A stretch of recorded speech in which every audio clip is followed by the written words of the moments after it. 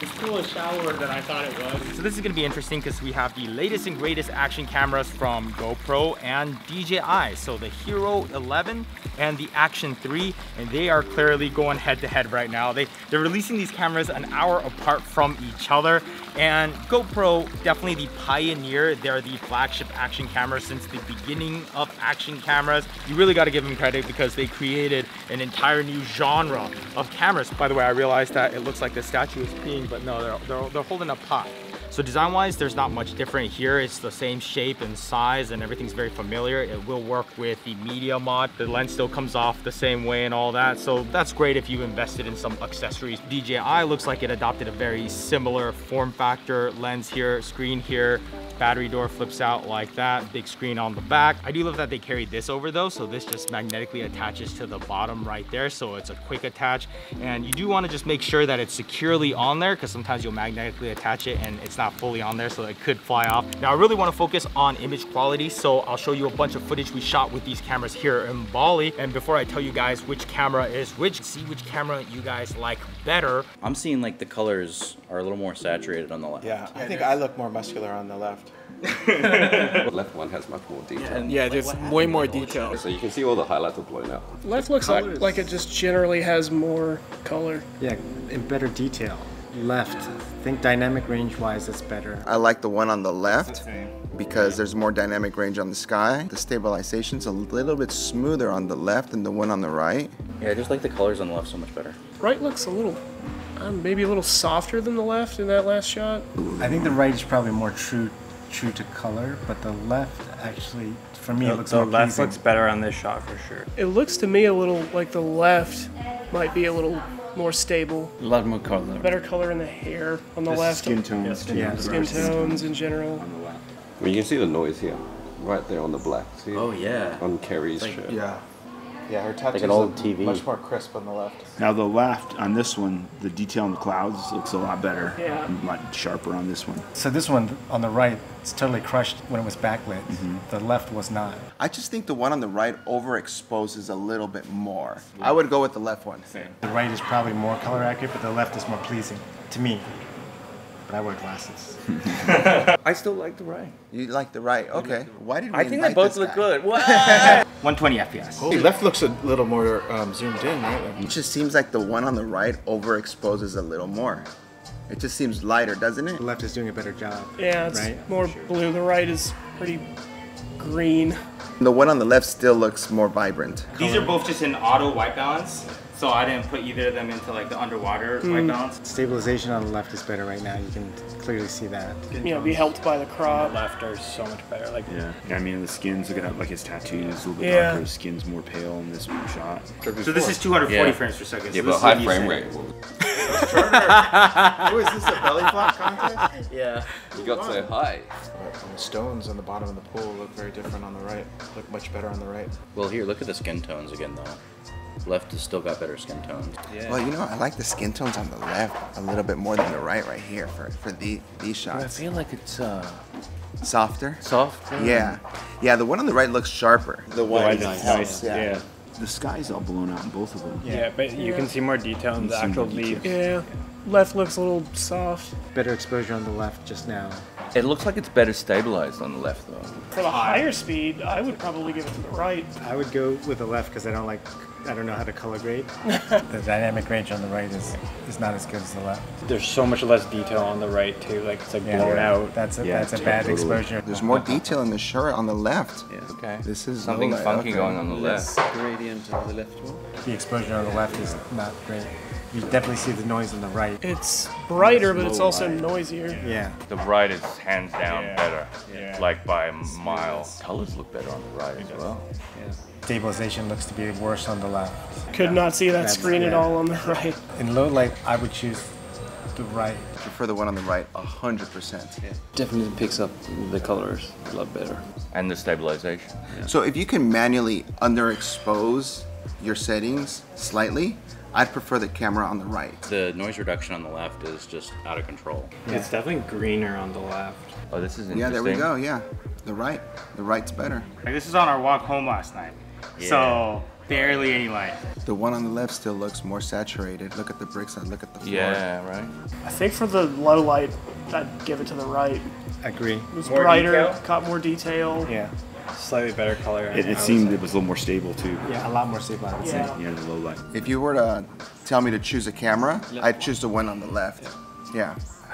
I'd still go right. Look, they're both amazing images. Like, it's just picking between two good options. All right, so you guys ready for this big reveal? The camera on the left was the GoPro. What I noticed about the GoPro was that it generally had better dynamic range, especially up there in the skies and the highlights, so I could always see the clouds. And I think that also plays into why it had pretty good auto exposure, since it can get a lot of that information in one frame. It doesn't have to go and shift the exposure around as the shot changes.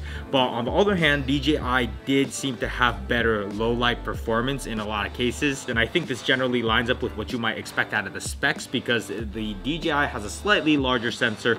It's 1/1.7 inch opposed to the GoPro, which is 1/1.9.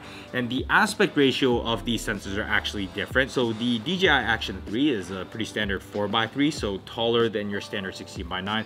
But the GoPro's brand new sensor is now a 7x8, so it's almost a square. That's useful if you're just trying to export out in widescreen like I am right now by just trimming off the top and bottom, and you still have the 5.3K resolution side to side. But let's say you're trying to take that same shot and re-export it out for Instagram or TikTok, something vertical. You don't have to crop into that frame nearly as much. I'm sure the taller sensor is going to make it easier for the GoPro to give us horizon steady, so even if you roll the camera around like that, it still looks level, opposed to the Action 3, which does require to drop that resolution. I'm still getting a nice super wide image even when it's stabilized out of both these cameras. That was a complaint I had about the original Osmo, so wide and stabilized from both. But one of the things I did notice is that when I'm shooting in linear mode, so trying to make things look less fisheye, then the GoPro does seem to punch in quite a bit more. But overall, when it comes to the image quality, my personal preference is definitely the GoPro. I always love having more dynamic range, and also GoPro's given us 10-bit color now, so we're starting to get 10-bit color in action cameras, which is awesome. By the way, DJI is also going to be giving us 10-bit in here, so excited to test that out. Not sure if that's going to add to the dynamic range necessarily, because that's more of a sensor thing, but we'll have to test that out when we get that firmware update. So do these tests make it much easier to pick out what kind of action camera to get? Not quite, because DJI is super competitive with pricing. So this Action 3 is gonna be $329 and the GoPro is going to be $499. So that's a pretty big price difference. Now you can get the GoPro for about $100 off for $399 if you get the subscription with GoPro, which can be useful because if you destroy your GoPro, then you can get it swapped out and you don't have to pay full price for it. But the camera that me personally I'm most excited about is right here, Hero 11 Black Mini. I believe this is going to give us the same image quality while using the same sensor that we've been testing out with this new 11 Black, but just in a smaller package. No screen, but look at this, fingers on the back, so more mounting options. This camera I do not have yet, but when it comes in, I want to do a more in-depth test, and maybe by then this will have 10-bit, so I could do those side-by-side comparisons. And I also want to overheat test everything as well. But looking at the specs, it seems very similar here. Now it is interesting because it is going to be a built-in battery, so you can't swap it out. I was hoping that the Mini would be a bit more lightweight for FPV drones, but it's 133 grams when the full-size one is 153 grams. And the DJI Action 3 is 145 grams, so it kind of sits in the middle there. It does seem like it's the same mounts as the Action 2, so if you already have some of these rigged up on your helmet or whatever, you can just swap them out. But this mount in particular did come with the Action 3, and it's just not quite fitting the Action 2, not wanting to lock into there. Hey, you're a big fan of the Action 2s? Do you like the mount? I do like the mount. It's actually my favorite part. Yeah. I always switch it from like my backpack to like a selfie stick or something. Has it ever fallen off on you? It has not. It has not. No. It only has for me once, which is when I crashed an FPV drone. Well, So it makes sense though. A lot of things break Yeah. when I crash FPV drones, including my GoPro. We're not talking about that.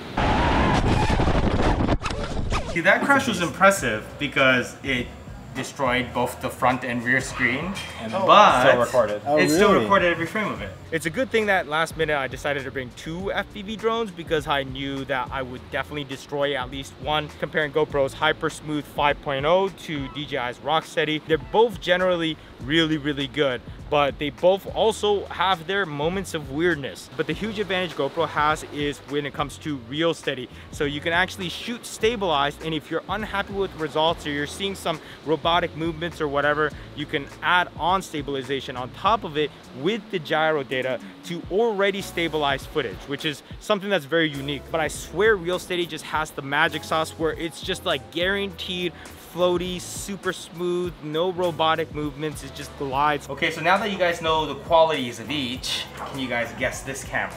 Probably the DJI, just based off of how wildly it was swinging exposure in some of the shots a minute ago. I'll guess DJI. Details are pretty dark in the shadows. DJI, I think it's DJI. It is the DJI. You've had pretty much every GoPro since what? The 4. The 4? Yeah. And you've upgraded every time? Yes, I have. So that's the 10? Yep. You're a firefighter, so I imagine overheating can sometimes be an issue. It can, yeah. You go into burning houses that are 400 degrees. Yes, or more. I've actually done some training burns with them, and they only last for about 14 to 15 minutes. 14, 15 minutes? And then they shut down. Well, basically walking into an oven with it. Yeah. I'm kind of curious to see how these two compare. Now, when comparing this to the previous generation sensor, I am noticing improved dynamic range. It is a whole new sensor, and GoPros have always been super vibrant and colorful, but sometimes I've noticed that it could be a little bit too much. Sometimes I'll see too much orange pushed in, but this new sensor seems to be a little bit more neutral and accurate, which I actually personally like. And I'm also noticing that sometimes it gives us more contrast in parts of the frame while maintaining those highlights. To me, it looks like a good balance of giving us a rich image without clipping. Now, what's interesting is that this Action 3 by itself is more waterproof than the GoPro. So the GoPro is 10 meters and this is 16 meters, which is nice because you can take it on deeper scuba dives, and this has a scuba diving mode. And this is something that we got to test out the other day, scuba diving mode. Oh, heck yeah. I thought it was gonna be a white balance adjustment thing, but really what it does is takes the record button from here and puts it off to the side. Yeah. Because once you go past a certain depth, there's so much pressure that a lot of these buttons can just get squeezed in, and then all of a sudden you don't have a button. Like it's like thinks it's constantly pressed in. So this button here, it just must have a little bit more rebound or whatever you call it. Just less pressure, probably? Yeah, it's harder to Yeah. push down on. So even when you get past that certain depth, you can still trigger the record. And Frank took it down on your very first dive. What'd you think? It was awesome. You want to see some footage real quick? Watch. Well, I've actually been showing the B-roll of you diving this whole time. So yeah, was scuba diving a magical experience? It was awesome. It was excellent. I loved it. Okay, so now that you know everything about the GoPro and DJI, which one would you prefer? DJI, for sure. Because of the price? Because of the price, yes. They're both great cameras. How about the GoPro Mini, which doesn't have the screen? I'm really not that excited about that one. When you think of the Mini, do you think of FPVing, or do you just think of having a action camera that is small? I mean, I guess my head just goes to FPV, but I mean, I think when you're gonna mount it on a car and stuff, and also the screen's the easiest part of the camera to break. So Okay.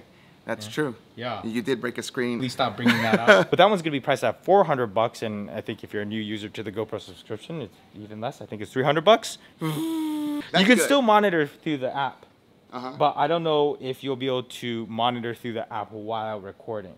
So a lot of times you could preview your frame, you hit record and it cuts it off. But again, that's something I'm gonna have to test. So follow up coming soon. So let me know in the comments about questions and stuff. I'm excited to spend more money. But that is all thanks to everybody who came and hang out with us in Bali. And also Christian, Lost to LeBlanc, came out and brought his motorcycle out to ride with us in the Black Sand Beach. That was super cool. And even these idiots over here, Nuclear Frank and Ralph. I don't have a cool nickname.